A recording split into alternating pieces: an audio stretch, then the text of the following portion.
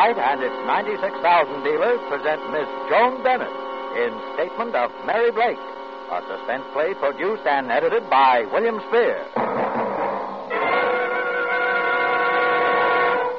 Harlow, where did you get those suspenders? Hap, my envious end man, those are Autolite Stay Full battery suspenders. What queer animals on them? Is that a camel? That, Hap, is a contented camel with a smile from hump to hump. He knows that Autolite Stay Full batteries are the batteries that need water only 3 times a year in normal car use. And that's because they have over 3 times more liquid reserve than batteries without Stay Full features. Wow, what's this dancing dervish doing? He's celebrating his release from camel watering. Just got a new Stay Full battery. This is going to kill me. Do Autolite Stay Full batteries do handstands, too? No, on my suspenders they do, because Autolite Stay Full batteries give 70% longer average life than batteries without Stay Full features, according to recent tests based on SAE life cycle standards. And remember, too, Autolite Stay Full batteries need water only 3 times a year in normal car use. Anything else, Wilcox? Just one more thing. You're always right with Autolite. And now, with Statement of Mary Blake and the performance of Miss Joan Bennett, Autolite hopes once again to keep you in suspense.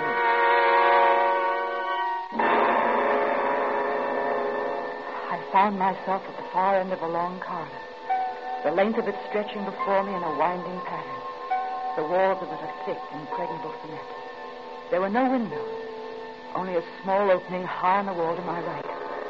Through this, a single shaft of light fell into a pattern which told me there were iron bars on that one small window. At first, it seemed that I was alone in this place. I stood huddled and afraid, unable to move. Somehow, I had the feeling that soon I would not be alone. Then faintly, from out of the darkness ahead of me, I heard him coming with slow, shuffling footsteps. The walk of a man who has not long been without his eyes. I saw his cane first, a slim thread of white in the blackness before me. I watched it, tapping up and down in a nervous rhythm. Tapping, coming closer, closer. I felt the muscles in my throat tighten in an effort to scream. But I made no sound at all, nor did I move. I just stood there and waited, and watched him come toward me. Then in the next instant, his face was caught in the shaft of light, and I saw him very clearly. The searing marks of pain were there, and with them the lines born of brooding and evil. And I looked for a long time at that face, and I found myself wondering, if I could see behind those dark glasses, would I find in his sightless eyes any sign of repentance?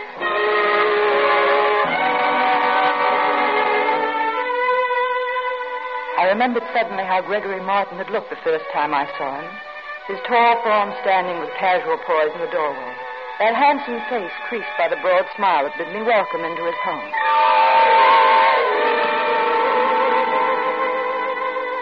Hello, Miss Blake. Come in, won't you? Thank you. Here, let me take your bag. Thanks. Mrs. Martin isn't here just now, so I'll show you your room. Oh? I think you'll find it very comfortable. In fact, I hope you'll enjoy your life here and your work with me. Oh, I'm sure I will. I'm a little overwhelmed to find myself actually about to work with the Dr. Gregory Martin. Oh. When you've gotten your things unpacked and had the chance to catch your breath a bit, perhaps you'll join me for coffee. Wonderful. Then I'll show you through my laboratory.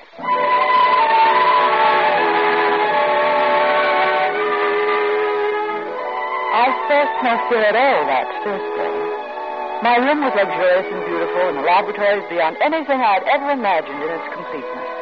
I didn't meet Lorna Martin during that first day as a member of the household, but in the evening her husband invited me to join the intimate group of friends that were gathered in front of a glowing fire in their living room. And how about you, Professor? Yes? Let me fill your glass. I have my customary toast to make. Yes, my boy, indeed. I want to join you on that one. Attention, everyone. A toast. The toast. To the lovely Lorna. A woman of such abundant charm that it's unfair, really, for one man only to call her his. But 3 years ago, she made her choice, and I found that it was such a commendable one that I, for one, think we should forgive her. And so, here's to the lovely Lorna, my wife.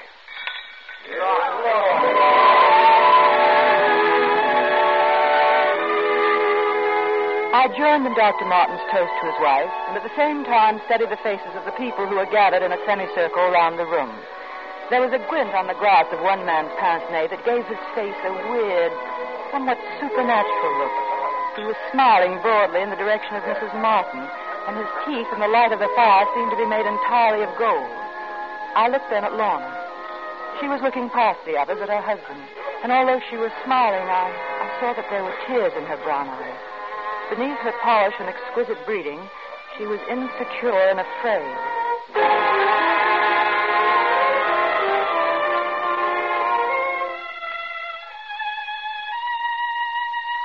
Late that night after the party, I was thirsty, so I put on my robe and went quietly down the carpeted stairs. The big double door that led into the living room was closed, but I could see that a lamp was lit inside the room. And then as I passed by, I heard her. She was sobbing softly. I turned quickly to go back to my room. I didn't want to be placed in the embarrassing position of hearing something I shouldn't. But before I'd gotten out of earshot, I heard her sobbing stop suddenly with a noise that sounded like the flat of a palm hand hitting hard against her cheek.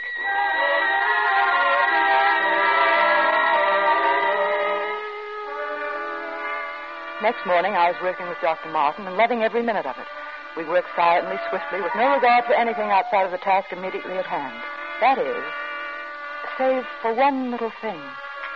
Dr. Martin seemed fascinated with a little vial of amber liquid which he kept on a desk. Twice he abandoned his work to walk over to it, lift the glass container up to the window, and study its contents, his lips forming a strange half smile. Why, yes. Yes, that's it, of course. What? I beg your pardon, Dr. Martin. Were you speaking to me? Oh, no, Miss Blake. Talking to myself, I expect. Scientists frequently do, I understand. Yes, I've heard so. My formula, Miss Blake. I just realized it's almost the color of her hair, isn't it? Lorna's, I mean. My wife has very pretty hair, don't you think? I think Mrs. Martin is a beautiful woman in many ways. Well, that's a rather generous opinion to form in so short a time, isn't it? Do you always analyze people so quickly and so flatteringly? How about me, for instance? Well, I don't think you're being fair, Doctor, but since you asked, I'd say you're a man of great charm and certainly a scientist of remarkable ability. I should be pleased, I suppose. However, it sounds like generalities. I think I'll have to see what I can do toward creating a more specific impression. Yes. Truly beautiful color, isn't it? I've never seen anything quite that shade of amber. What is it, Doctor? It's a mixture of my own. I'll let you in on it someday, soon. But meanwhile, I'd advise you to keep clear of it. I think I could safely claim it to be the fastest acting poison in existence. A new experiment, Doctor? The most exciting experiment to which a scientific mind can apply itself. And I have every confidence that I'll be able to work it out to a successful conclusion. Sounds challenging, Doctor. I hope I'll be allowed to work on it, too. I assure you, my dear Miss Blake, I wouldn't attempt this particular experiment without you.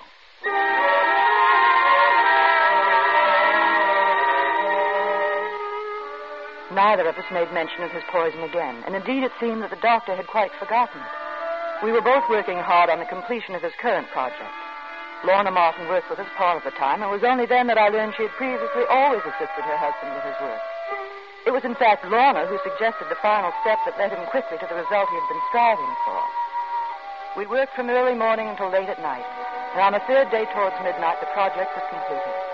We had a late supper, and after a glass of liqueur, I left the doctor and his wife and went to my room.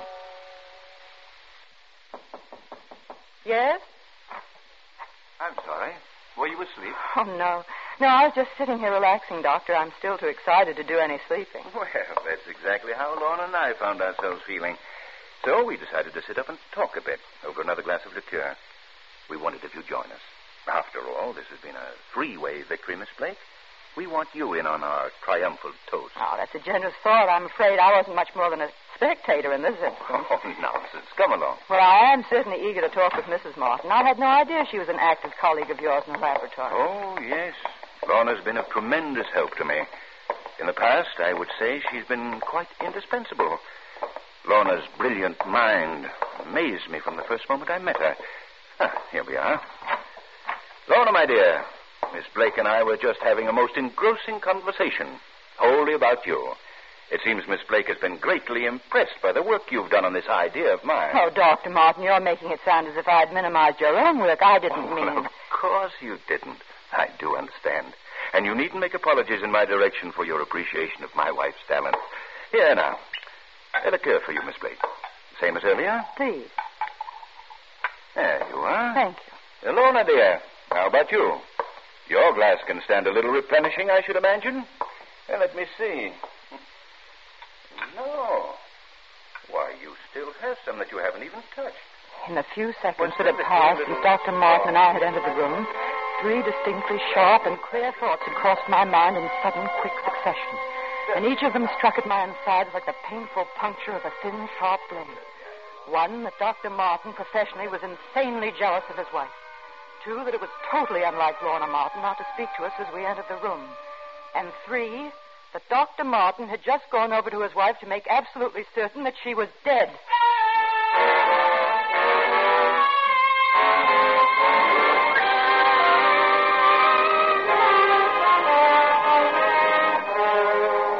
Autolite is bringing you Miss Joan Bennett in Statement of Mary Blake, tonight's production in radio's outstanding theater of thrills, Suspense.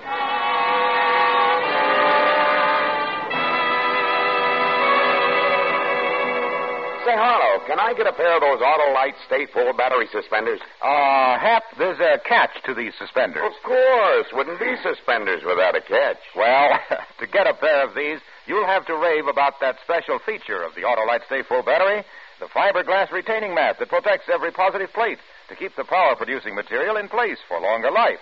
70% longer life, in fact, than batteries without Stay Full features. And this is proven in recent tests based on SAE life cycle standards. Doesn't anyone but you have a pair of those wonderful suspenders? No. These suspenders were made for me by a happy car owner who recently bought an Autolite Stay Full battery, the battery that needs water only 3 times a year in normal car use. Said he couldn't thank me enough for telling him about it. So, friends, see your Autolite battery dealer tomorrow. And remember, you're always right with Autolite. And now, Autolite brings back to our Hollywood soundstage our star, Miss Joan Bennett, in Statement of Mary Blake, a tale well calculated to keep you in suspense.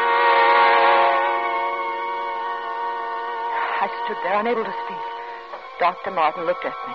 He was amused at my reaction to his wife's murder. I rather think I could read your mind quite accurately at this moment, Miss Blake. Why? Why does one do anything? What motivates any action of man? There is a need, a desire, a want behind every action.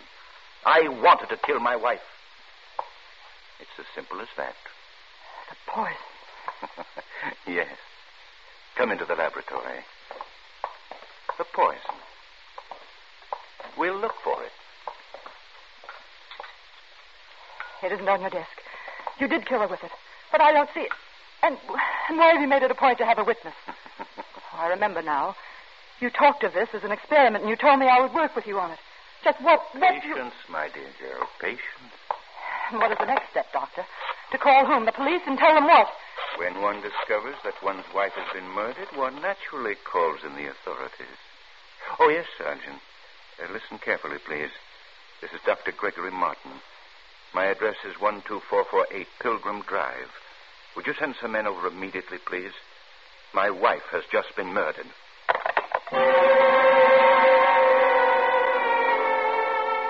The complete realization of what he had done seemed to come upon me all at once. A sudden delayed shock that hit me with the impact of a hammer blow. I looked at him, and he seemed a total stranger. A maniac whose next move I could not predict. He was laughing, and while he laughed, I reached desperately behind me, closing my fingers tightly around the glass container I felt in. And I prayed that it contained something that would serve as an effective weapon against the murderer. With one quick movement, I flung it full in his laughing face. And I watched it eat away at its skin like a sheet of tissue paper in a soaring flame.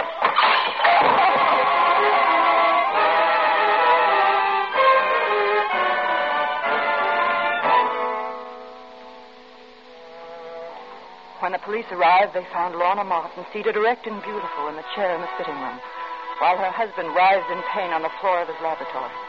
I was at Dr. Martin's desk, they said. I remember lifting my eyes to follow mutely the movements of the men who streamed into the room.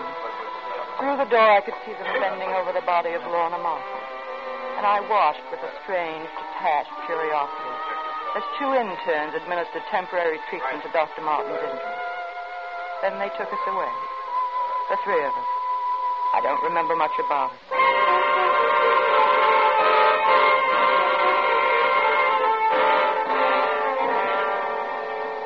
Do you want to talk now?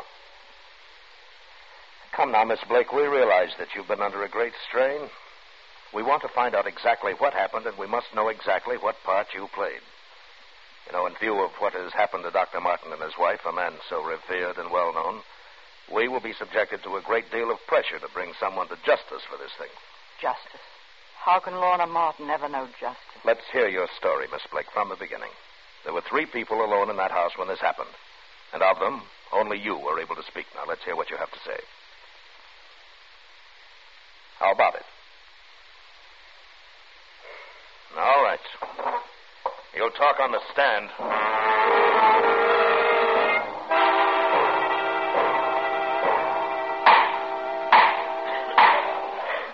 Will the witness please take the stand?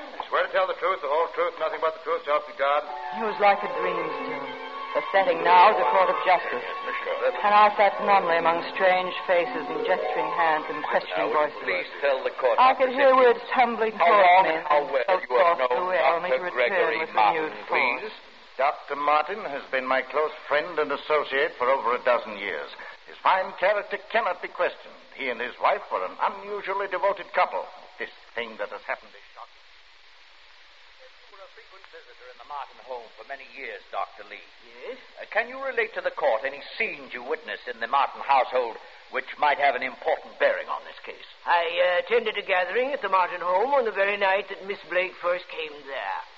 She sat with us in the living room, and throughout the evening I was aware of her studying Dr. Martin with a peculiar intensity. It was extremely odd. As the medical examiner on this case, will you please tell the court your findings which revealed the cause of Lorna Martin's death? Mrs. Martin was poisoned. The poison was in liquid form, taken internally. It was obviously expertly prepared by someone well acquainted with scientific formulas, someone who had access to an excellently equipped laboratory. Tell the court whose fingerprints were found on the liqueur glass from which Lorna Martin drank the poison that killed her. We found on the glass the prints of Mrs. Martin and those of Mary Blake. And no others? No, sir. No others. Did you discover any more of the poison like that which was used to kill Mrs. Martin? There were several drops of it left in the glass from which Mrs. Martin drank. Later, during our investigational search of the entire house, more of the poison was found. And will you please tell the court where the remainder of that poison was found? Yes, sir. In a perfume bottle on the dressing table in the room of Mary Blake. The voices floated in and out and around the room. And some of the words hit against the walls and echoed back at me. Then I rode on them to the front of the room, and the voices were loud and strange, and my senses seemed blocked by them, and by a hand that pointed towards me, and a face that swung down at me like an inflated comic balloon. I almost laughed. Perhaps I did. Can you, Mary Blake, in any way account for the fact that only Mrs. Martin's and your own fingerprints were found on the glass of poison? Can you give the court any explanation for the perfume bottle containing the remainder of the poison being found in your room? Mary Blake, can you in any way explain the testimony we have heard repeatedly during this trial of your unusually strong personal interest in Dr. Martin? The words were strung like beads on a string and wound round and round me until I felt them so tight it seemed I couldn't breathe. Then suddenly the voice that was strangling me with the words came through to me clearer and louder than ever before. And this time the words were built in a big stick, and it was carefully aimed and swung straight toward me. The The prosecution at this time is able to bring forth its most important witness. We ask, however, that due consideration be given him by all those present in this courtroom, as his condition is still very serious. He has suffered from extreme shock, and as a result of the injuries he recently sustained, he is and will forever remain totally blind. Now, clerk, will you please inform the nurse outside that she may now bring the doctor into the courtroom? The prosecution calls to the stand Dr. Gregory Martin. He came in, seated in a wheelchair. His hands and almost all of his face, save an open slit across his mouth, swathed in thick white bandages. There was something about seeing so handsome and powerful a figure so completely incapacitated. An involuntary gasp escaped from my own lips as well as from those of every person in the crowded courtroom. Without a word being spoken, the prosecution had easily scored its most effective point. And after Dr. Martin had finished his spoken testimony, the big stick of words came down upon me with full force. Mr. Foreman, ladies and gentlemen of the jury, how do you find the defendant? We find the defendant guilty as charged. Then more words. Words coming at me with final flattening blows. This court hereby sentences you to the Women's State Penitentiary for a period of not less than 99 years.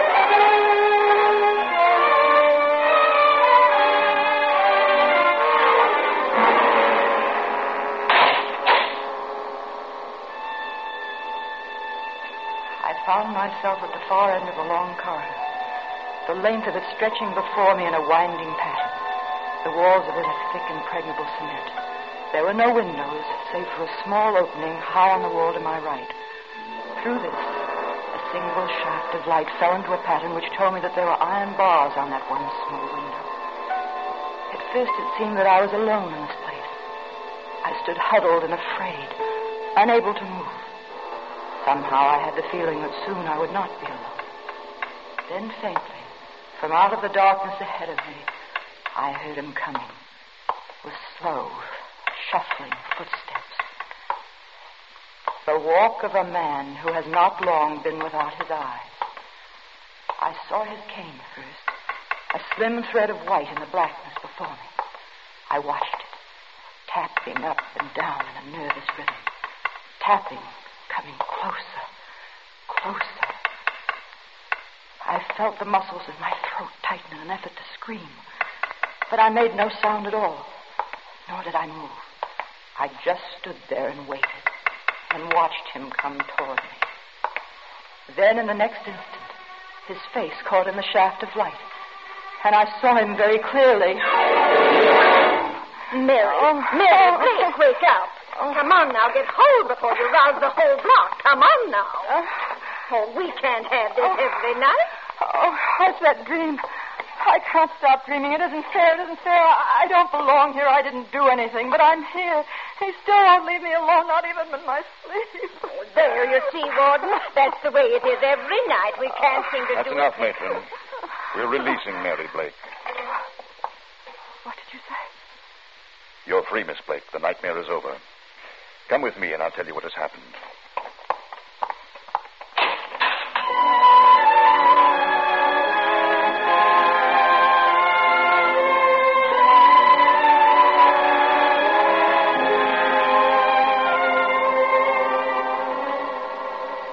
Miss Blake, the state has no way of returning these weeks of freedom it wrongly took from you, or of erasing the shock and heartbreak you've been forced to suffer. We can only hope that it has not too deeply embittered you and hasn't totally destroyed your faith in the justice one customarily finds in our courtrooms. There seems to be a limit to bitterness, Warden. I find that what I feel now is not a release from injustice, but a release from fear. I know that he can never reach me again, even in my dreams. How can I be so sure of that? Well, it's another of the things that can't be accounted for rationally about this case. It leads one to wonder if some metaphysical force wasn't put to work in place of the erring machinery of justice. Miss Blake, when you blinded Dr. Martin, you limited his vision to mental images. And over the period of time that has lapsed since the day you received sentence, it seems the doctor's mind would not free him from one particular visual experience He, too, suffered from a recurring dream, which, due to his impairment, was inflicted upon his waking as well as sleeping hours. The dream. Did he describe it? Oh, he did, in detail. It seemed that there was... Slow, groping steps. I entered a narrow corridor. With my hands, I felt that the walls were of a thick, impregnable cement. The tap of my cane produced an echo that told me the corridor was one of interminable, winding lengths. I did not want to enter nor walk through it, yet it seemed that I was forced to, and the walking, seemed endless. I wanted to cry out, but could find no voice. I wanted to see a single light from a window or an open door, to know that there was somewhere an end to the blackness. But there was no light and no end. I wanted to turn back, but there was no turning back and no end to my walking. And although I had the feeling of being alone in this place, I knew that I was not alone and never would be. And it was worse than being alone. For though I could not see her, and though she did not touch nor speak to me, I knew she was there. And for me, she would always be there. Mary Blake, my accuser. For she is the innocent, and I am the guilty. And for the innocent, there is always a freedom.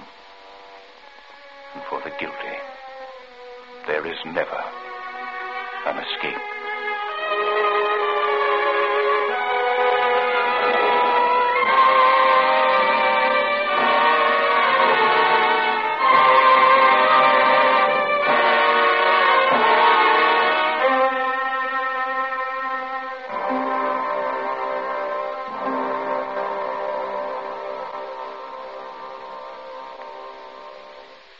Suspense, presented by Autolite. Tonight's star, Miss Joan Bennett. Hello, I just ran out and bought a Autolite Stay Full battery. Now do I get a pair of those wonderful suspenders? Well, Hap, you sway me. But let me say a word about the more than 400 products made by Autolite for cars, trucks, planes, and boats in 28 plants coast to coast. These include complete electrical systems used as original equipment on many makes of America's finest cars. Spark plugs, batteries, generators, coils, distributors, electric windshield wipers, starting motors, bullseye sealed beam headlights. All engineered to fit together perfectly, work together perfectly, because they're a perfect team. So, friends, don't accept electrical parts supposed to be as good. Ask for and insist on Autolite original factory parts at your neighborhood service station, car dealer, garage, or repair shop. Remember, from bumper to tail light, you're always right with Autolite.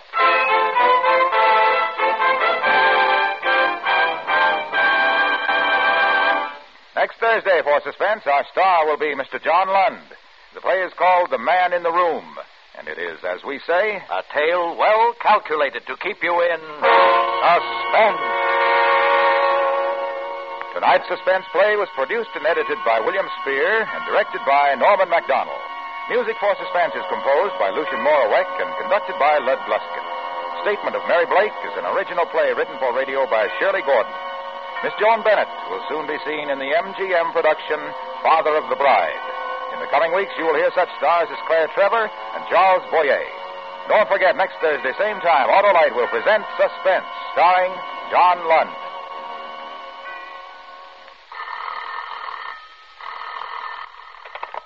You can buy Autolite Stay Full batteries, Autolite resistor or regular spark plugs, Autolite electrical parts at your neighborhood Autolite dealers. Switch to Autolite. Good night. This is CBS, the Columbia Broadcasting System.